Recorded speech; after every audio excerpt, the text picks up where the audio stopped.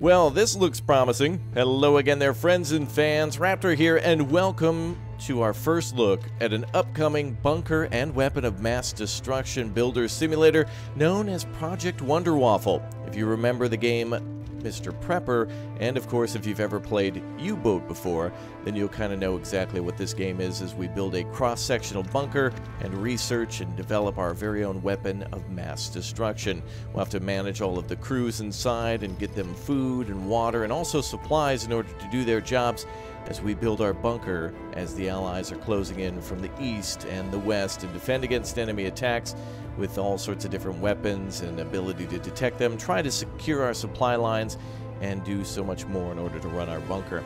This one looks good. I like what I see here so far, and I like some of the animations of crews walking around and all the different types of buildings that you can build for the bunker, barracks, communication rooms, manufacturing and such, and also of course your unique planning, as you'll probably be able to plan out your strikes. Earlier in the trailer we did see a little bit of course, a weapon being fired, and in this case we get more than just one weapon to fire. So not only is it likely to be a game where you build one weapon, but multiple weapons and then get to launch your attacks, almost like an early version of ICBM. Well, Project Wonder Waffle doesn't yet have a release date, but you can add it to your Steam wish list, and of course this one is another Playway game, which is why it looks so similar to Mr. Prepper and also, of course, U-Boat. Those are the two closest comparisons I can make. We're going to look at some gameplay now. You can see an armored train, or rather a camouflage train, as things will have to come into the bunker from outside, and possibly we could get things from inside the bunker. Maybe there's a iron or coal deposit that we can utilize in order to make iron or steel or whatnot, and that's going to be kind of cool to be able to manage internal and external resources as you develop your base. Looks pretty clean. I want to see some more animations and such in terms of the construction of buildings, but right now things are real basic, so take everything you see with a grain of salt. We're talking about alpha here. There's no release date, there's no demo, there's no prologue, but it will be a very good strategy base building World War II building game, which I don't think we get enough of. We've played some bunker simulators before, and they're a little weird with their whole holding out aspect, or really just kind of limited options to build with. But this looks good with things like communication rooms and barracks and mess halls and research stations. It's going to be kind of neat. Now, what would be interesting in this one too, and I don't know how far they're going to go with this, is if it happens to go into like the 50s and the 60s, if it kind of holds off the enemy for long enough for that kind of more Wolfenstein feel, if you know what I mean, where the German army is not yet, defeated, and they're still kind of bringing the fight and holding out and coming up with all sorts of crazy weapons. Maybe that'd be kind of cool. Otherwise, we'll be limited to things like MP40s and whatnot, and preparing security for attacks and bombing raids and planning all of our production to make those things. It'll be kind of cool. So as you can see, there's crafting in the game. So when we go to actually build things through manufacturing, we'll have to combine iron and coal or wood or nails or gold or whatever to make components for electronics or beds and bunkers and beds for the bunker, that type of thing. So other than that, I really like the detailing on all of the different rooms, and you can actually hear them all sounding different. Like, for example, the generation room for power sounding a little bit different than, for example, like a barracks or, I don't know, a latrine. Who knows? But it'll be cool to store all of our items. It'll be cool to see all of the different things being manufactured and then put into that storage, and then to see how the enemy will attack. Now, in this kind of trailer and also gameplay footage, there's no real instance of attack, so I want to see a few more things, but I'm not skeptical. I think this is definitely going to be a fun one I want to give a try to, and I'm definitely excited for, one, hearing its announcement and its release date, which I'll definitely be sharing with you guys as soon as it happens, and also, of course, to do a full playthrough and building those multiple bunker silos. It's going to be kind of cool. Now, this, of course, is more of a 2D game in the style of, like, Shelter or maybe This War of Mine, so it'll be a little bit more familiar, I guess, for some of you who like these types of base building games, and I'm certainly one of them, as it's an interesting strategy game, a very unique type one. Now, if this game is successful, these types of games always open my mind to more things.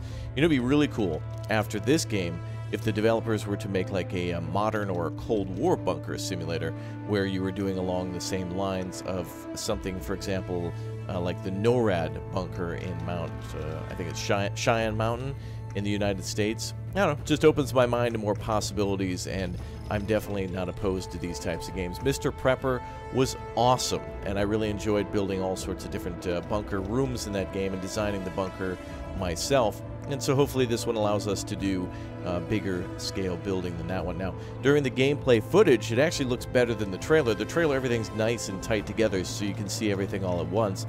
But in the gameplay footage, it looks like there's a big area to actually build our bunker with long, very, very deep, like mine shaft elevators going all the way down. So there is a possibility that we could build massive bases and maybe be attacked. Maybe the enemy will try to launch attacks on our bunker and try to get inside. We'll have to fight them, as well as worry about enemy aircraft that may try to bomb the external facilities, such as the tunnel for the railroad. It looks like a lot of things arrive by rail. So there could be a possibility of that being attacked and interrupting your supply and such. So I don't know. I am really excited, though, to see more games like Project Wonder Waffle, and this is definitely one that I want to check out myself when it comes out. Now, there's other things I want to see, too, in terms of customization of trains and more realistic World War II technology. If they're not going to go down the Castle Wolfenstein route, then I would love to see different types of trains being used throughout the war. It looks like the game starts possibly during the better days for the Germans, around maybe, I don't know, 1941, 1942-ish. And then, of course, as the Germans are getting closed in on by 44, 45, it looks like that's when you're supposed to launch your attacks. So, I don't know. Does that make it too easy of an end game? What do you think so far? Do you think this is going to be kind of a one-and-done game where once you have built your super weapon and fire it, that's the last time that you'll play? Do you think there'll be a single-player campaign, or is it just going to be a free-play sandbox mode? Well, sandbox meaning like build whatever you want, but you still have your objective. Do it however you like.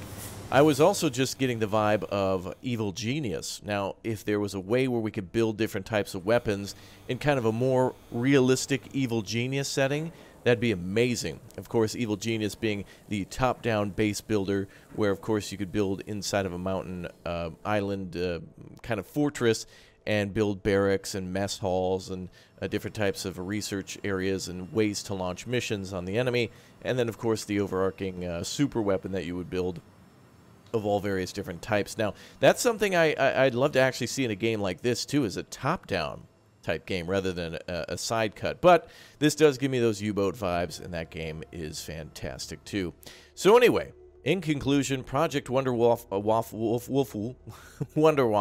as it says, will take you back to the realities of World War II. At least this is what it says on the Steam store page. At the end... Wait, what?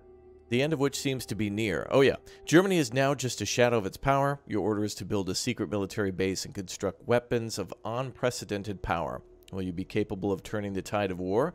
Well, I guess we'll see whenever we get a release date and whenever we get our hands on this game coming very, very soon. I would hope it's very, very soon. This looks like at least they have the basics here so we could see ourselves a prologue, and then a demo, and then a prologue part 2, and then prologue part 6, and then prologue part 14, and then eventually it'll come out. This is usually how it works. I'm just saying. Anyway, if you guys enjoyed this one, make sure you go ahead and smash that like button and let me know you want to see a full playthrough of Project Wonder Waffle when it releases sometime soon, and or the prologue or demo. When there's more news on that, I'll definitely share that with you somehow, maybe here on the channel, maybe on Twitter or Instagram, so make sure you follow with those links down below. Join our Discord. Thank you for subbing. Thanks for becoming members and smashing that join button. I hope you enjoyed the news here today on the upcoming Bunker Builder, and I'll see you all next time. Thanks for watching.